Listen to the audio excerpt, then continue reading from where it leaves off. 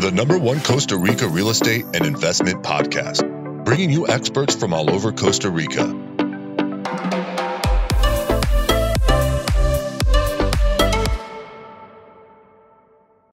Good morning, guys, and welcome to episode 100. We made it. We survived. I want to thank everybody for all of their support, their words of wisdom, their input, advice, information, and also guidance. It's been absolutely great. I never thought I'd get to 100 podcasts, to be honest with you. I kind of just started this on a whim. And from there, it's grown to over 100,000 downloads. We're here at 100 episodes. And I hopefully, everyone that I speak to is just very, very thankful for, getting this information out there. Because, I think as we find here is sometimes there's conflicting information.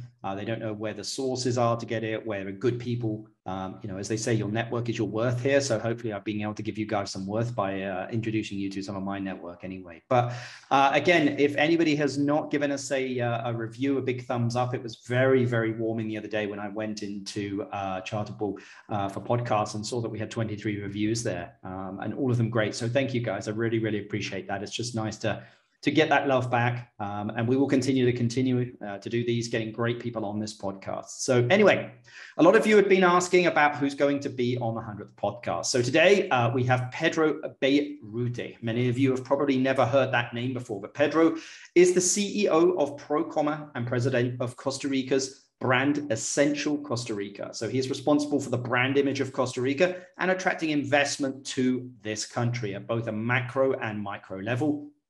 He takes a lot of the free trade zones here, bringing big resorts here into Costa Rica as well. So we're going to be talking to him about what's happening at the macro level in the globe, but also why he still thinks that Costa Rica has a long way to go with regards to being attractive to foreign investors. So this is going to be a very much, high level discussion here that we're going to be having on Costa Rica, where it's going in its future, which I think might help quite a few of you get an idea of what Costa Rica may be like in 5 to 10 years. I will put Pedro's contact details in the description below. Anyone can reach out to him as well there. And remember, if you'd like us to cover any other subjects going forward, please do let us know. But let's get straight into it. Good morning, Pedro. How are you doing? Hey, Richard. Happy to be here. No, thank you for doing us the honor and blessing us with your time today as we celebrate our 100th episode. As I'd mentioned, I didn't think we'd get to 100 episodes. I never even thought this when I started it, but it's an absolute honor to have you on it. Very excited and very honored and grateful for this opportunity to share opportunities to move, relocate, or invest in Costa Rica. Awesome. Well, let's get straight into it, Pedro. The global situation at the moment, I would say that there's a lot of, I suppose darkness. However, Costa Rica always seems to be shining bright. It's done absolutely great during the pandemic, but why is this? And what do you think that Costa Rica offers that other countries don't? Yeah, so if you can think of something we have learned during the last 3 years, it's how uncertain the world is, how unexpected events come from one day to another to change all the fundamentals of society, right? From pandemic to wars to logistics crisis, supply crisis, nearshoring, reshoring, etc. None of us 3 years ago could have anticipated the level of change we have gone through. The interesting thing is that out of all this turmoil that we're seeing at a global scale, Costa Rica shines, as you said. I've been told by many people that Costa Rica is the utopia of the world. And when you think or reflect on why is that, is because we offer the fundamentals of a good society and everything around well-being and creating opportunities and the right environment for people to foster, to prosper, right? As a small country in Central America of only 5 million people, Costa Rica has been known for decades as a tourism destination. People wanting to explore nature and adventure have found in Costa Rica the perfect location to connect with life essentials, with nature, with nice beaches, rivers, mountains, rainforests, great weather all year round, friendly people, safe location, and so on. That shine from the tourism has been evolving during the last few years to also great opportunities for investors or digital nomads or people that also want to come to Costa Rica to do more than just enjoying vacations. So Costa Rica, it's a country that for 200 years has invested in education, making it public and mandatory. During the last 70 years, we have been also globally recognized as a peaceful country with no army, which has created a society that is basically against conflict. It's a friendly, peaceful society in which you really develop a lot of friends. In the 70s, meaning like 50 years ago, the country also became very innovative because we started doing environmental conservation when it was not popular, when oil was ubiquitous, available everywhere, and very low cost. We said, you know what, we're going to take a different route to our development, which is a sustainable development. So we banned oil exploration, and we started to have public policies oriented towards conservation and preservation of our environment. And that made us different from the rest of the world. These days, in which sustainability and conservation it's so important, we have 50 years of tradition on that. It's not 5 years, 10 years, or 20 years. We have really walked the talk for the last 50 years, and that has made us also a global leader in terms of conservation, in terms of sustainable development, which has at the same time attracted many companies and many individuals that have that sense of purpose and that sense of creating better societies. At a corporation level, we approved law like 30 years ago. It's called Free Zones law, which basically made it attractive to companies to establish, to relocate here in Costa Rica and obtain interesting tax incentives, advantages, together with stability, democracy, location in the same time zone of the US, 2 ports, one in the Pacific, one in the Caribbean, and of course talent, an attractive hub for more than 300 different multinationals that decided to operate from Costa Rica. Despite being a small country, despite being a boutique country, they have decided to establish their regional headquarters here in Costa Rica.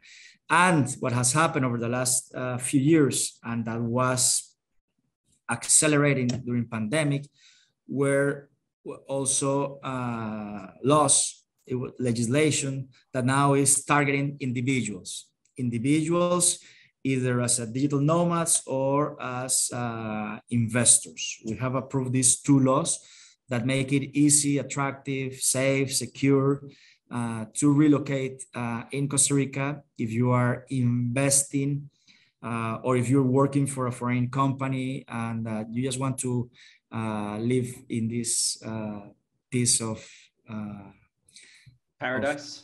Paradise, exactly. Yeah.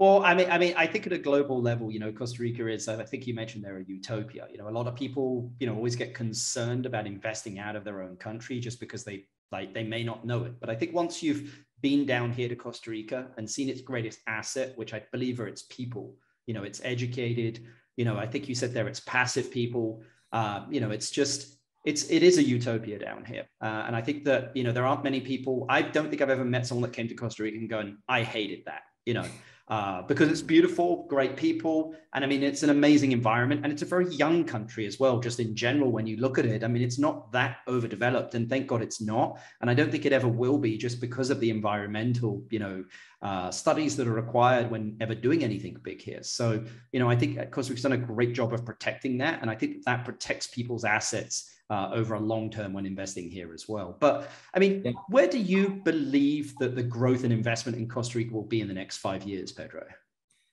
Yeah, so to support what you just said, Richard, this is something that has been like that for decades, right? This is not a new government trying to sell that image to the world, but really something that was has a strong bedrock, which is education, stability, rule of law, all this democracy in Latin America, and so on. So that's the foundation for many new projects in different areas. Our intention is to attract a type of investors and a type of companies that are aligned to our vision. And our vision is sustainable development, understood by what is known as the 3 Ps: people, profit, and planet. If someone just wanted to make money, maybe this is not the right location, because you will face some public policies and some cultural orientation towards also protecting the environment, also towards protecting people and have this social impact. So really it's people or companies that are conscious about this comprehensive development model of planet, people, and profit or prosperity. In other words, environmental, social, and financial return. So that's the type of investors we want to bring on, that basically can raise the bar for our country in that sense. And from there, many things, from private equity investors that want to invest in local startups or SMBs, to people that want to invest in real estate. Real estate that, again, is conscious with the environment. So maybe Costa Rica is not the right location for these mega hotels, mega projects, thousands of rooms in a single location, or even houses developments that are not aligned to our environmental and conservation conscious. So it's more boutique. It's more something that has this kind of impact and not something that is massive or that will not is aligned to that. Yeah, I mean, I think that's something that Costa Rica has done great, which is not, it's not,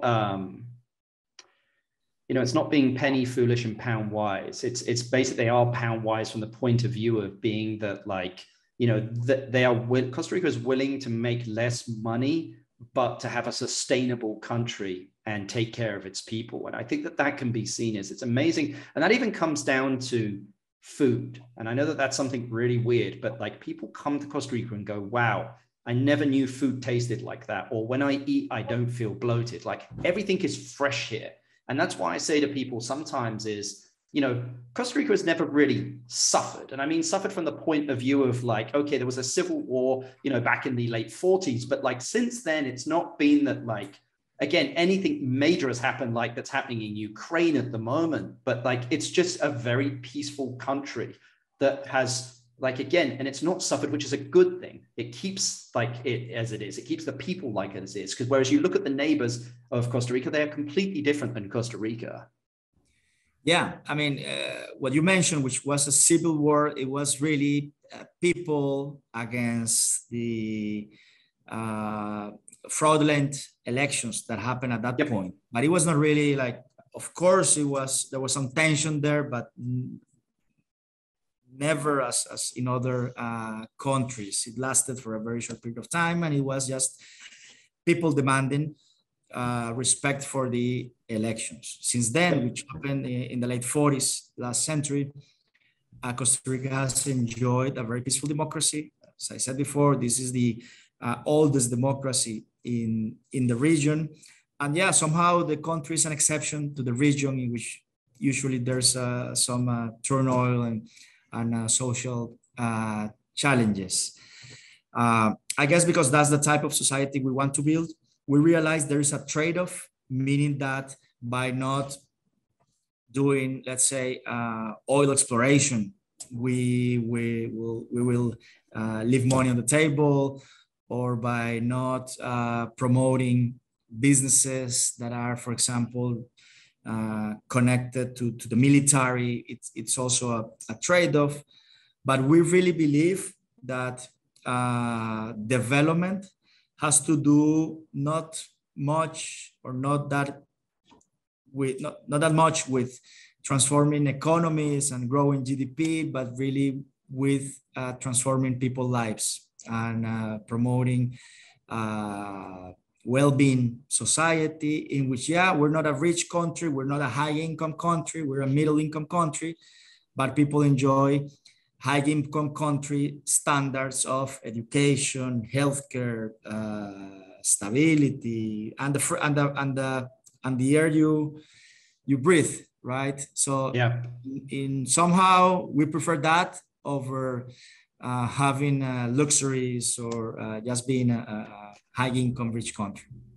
Well, I mean, Costa Rica as always comes out in, some of the happiest countries in the world. And I think that, we know why that is. And it's amazing. Again, you may have these amazing economies in these countries, but it's these people come here, they have vacation homes here. They come and live here. They retire here. They become digital nomads here. There's something very unique about this country.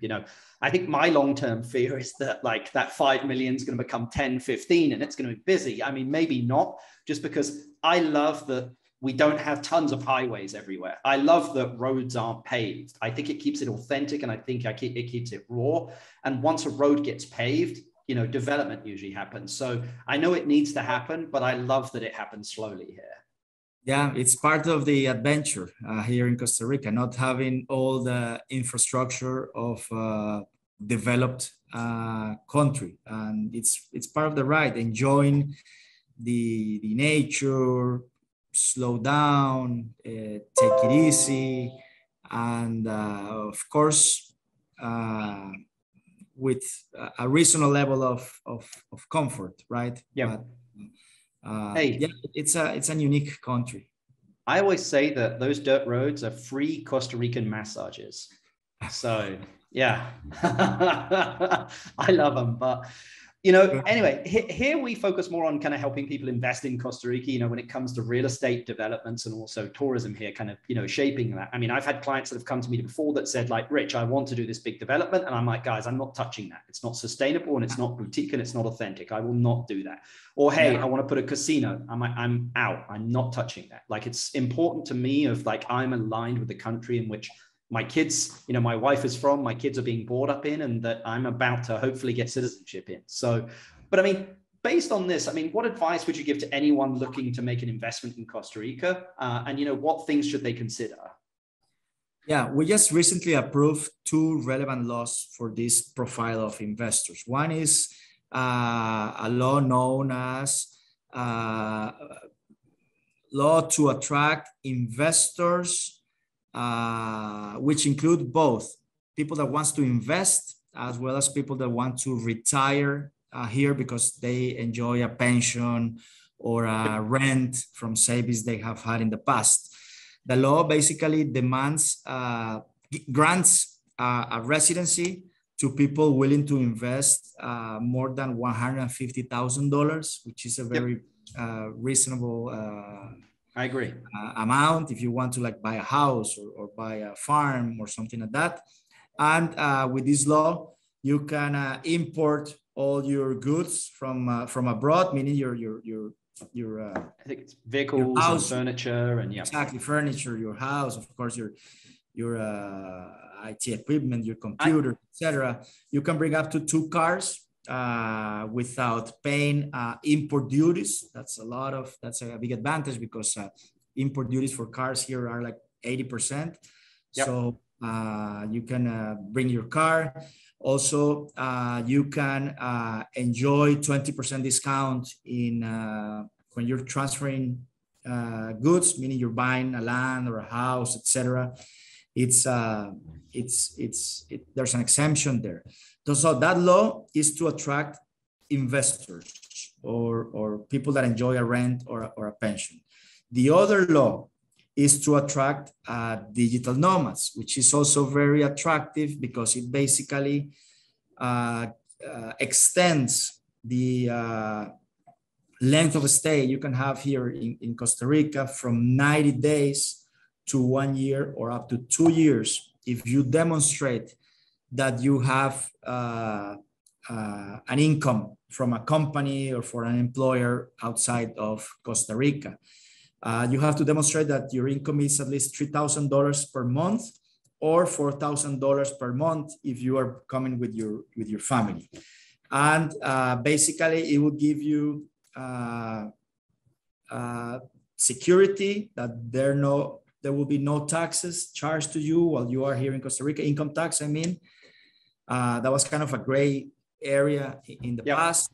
That you can use your international driver's license, meaning your license, your driver's license from the US or from Canada or from Europe, whatever, and use it here without going through the process of getting a local. I've done that one. Yeah, it's a bit of a nightmare.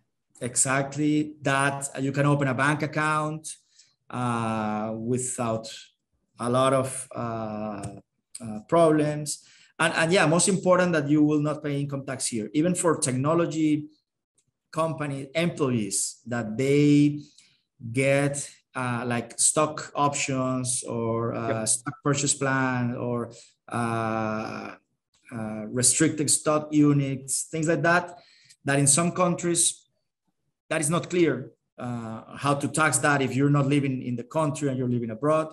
Here, the new legislation basically is clear about that you're a visitor to our country and we will not charge you for any income tax. Of course, you have to pay here value-added tax and regular tax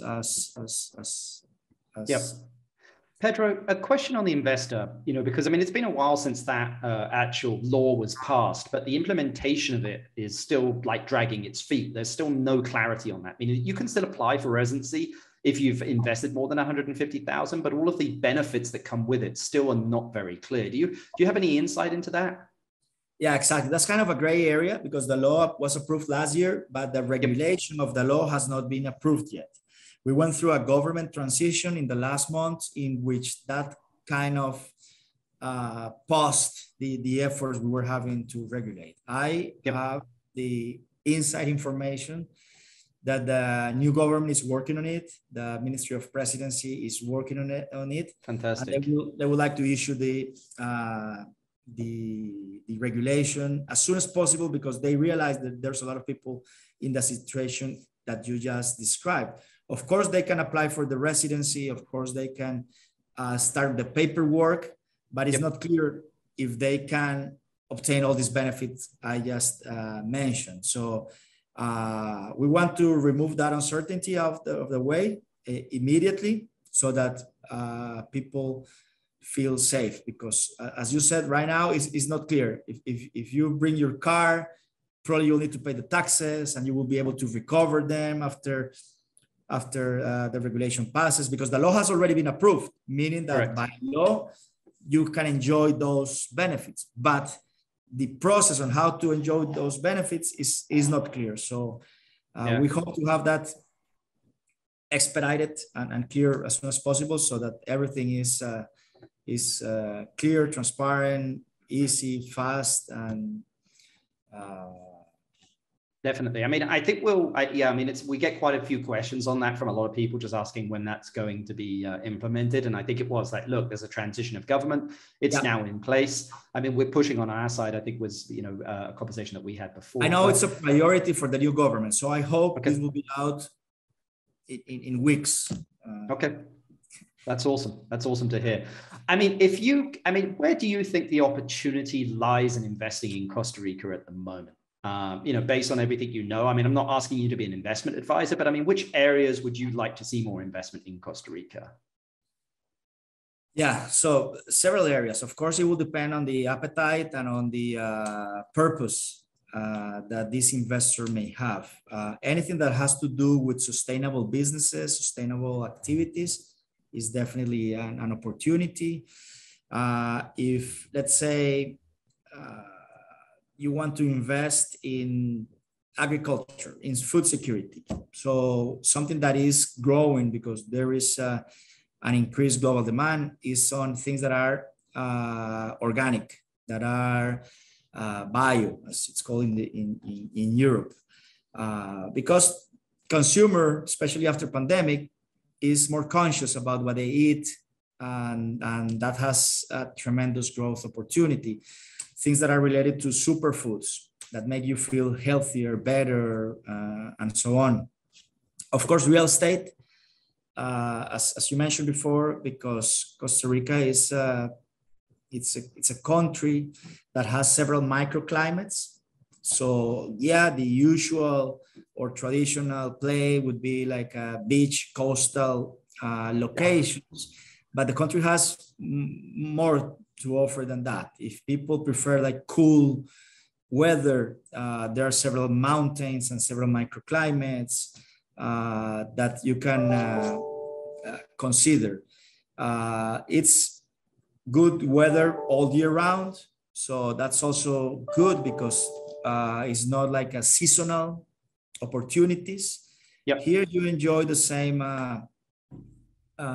nice weather from January to December, so it's not like you will have a good season and a bad season, or that you will enjoy more certain months of the year and then the other months of the year you would not because it's too cold or it's too hot. Of course, we have rainy and dry season, but it's part of that, right? And I've never heard that weather has been a complaint. Best weather in the world here, man. Coming to Costa Rica. And rainy season is very attractive. I personally love rainy season because everything is green. Because you see the rivers with all its power. You see the wildlife comes out. The wildlife comes out, and it's beautiful. Yeah, I agree. Well, Pedro, I know you're busy, so my last question for you, sir. If you inherited $500,000 and had to invest it into business or real estate in Costa Rica, what would you invest it in? You just told me before that not as an investment advisor, but I will do my research. I really think, Richard, that whatever you invest in, it needs to be connected to your purpose in life. Yep. To your heart, not just to your brain. Yep. To what you like, to what you enjoy. So based on that, yeah, it could be a house in the coast, or it can be a startup in the mountains, or it can be a little data center using renewable energy from rivers. I like that. Yeah, it depends on what are your personal interests, but based on that, yeah, if you're a miner, if you are into crypto and blockchain, etc., maybe your contribution to the world is to do like a little mine or data center next to a river and take that electricity from the water and do good to the planet while you're also doing good to your business and creating jobs and be part of a rural community and help the local school and help the local association to foster or promote education with unprivileged children and so on. I'm sure that many ideas will come if you have the passion, the purpose, and the will to create a better society. Awesome. Well, Pedro, I really appreciate you taking the time out of what I know is a very busy day to talk to us here on the podcast. I'm sure that the listeners loved hearing about this. And I think for anyone that was looking to invest in Costa Rica, now it's very clear of why you should invest here. So Pedro, thank you very much for your time and have a great day. Thank you. I hope you enjoyed the 100th podcast there with Pedro Beirute. I think as you can see there, it's a very clear picture forward for Costa Rica, and it's going to continue to build on its strengths, which I think, again, is Pedro really outlined there. I think its strength is its geography, its political climate, and also just the people. I mean, I think that I always say that Costa Rica's people are its number one asset. So And on that note, I'd like to thank everybody that's been on the podcast for these 100 episodes. It's been great. And I will continue to do them as long as people still say that they enjoy listening to us and us bringing them this information. Remember, if you'd like to actually be a guest on the podcast, you can reach out as well. It's always nice to have people reach out and for them to cover a topic that is of interest to them and that they're passionate about. It doesn't not need to be specifically about, real estate. It can be, it can be anything from building, or it can really be anything. It's the idea of the podcast is just to provide information about Costa Rica to people. We've just focused it on real estate and investing. But remember, guys, if you've enjoyed these 100 podcasts, please give us a review, thumbs up. You can also contact us directly, info@investingcostarica.com. That's info@investingcostarica.com. And here's to the next 100, guys. I appreciate all your support. And I'll see you in the next 101th podcast. Thanks very much, guys. Bye. The #1 Costa Rica real estate and investment podcast, bringing you experts from all over Costa Rica.